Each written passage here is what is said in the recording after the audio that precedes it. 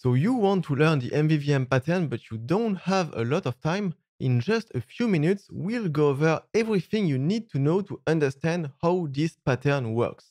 Let's start with this view controller. If you think about it, this view controller actually has a lot of responsibilities.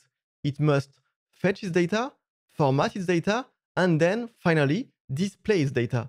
And with so many responsibilities, this view controller will become harder and harder to maintain as our app will grow in complexity. That's why it makes sense to extract some of these responsibilities to another object called a view model. So let's do it in 6 easy steps. Step 1, we create the view model. Step 2, we extract the service and the formatter to the view model. Step 3, we add a callback to update the UI whenever the data gets updated. Step 4, we move the logic to fetch and format the data to the view model. Step 5, we provide the view controller with an instance of the view model.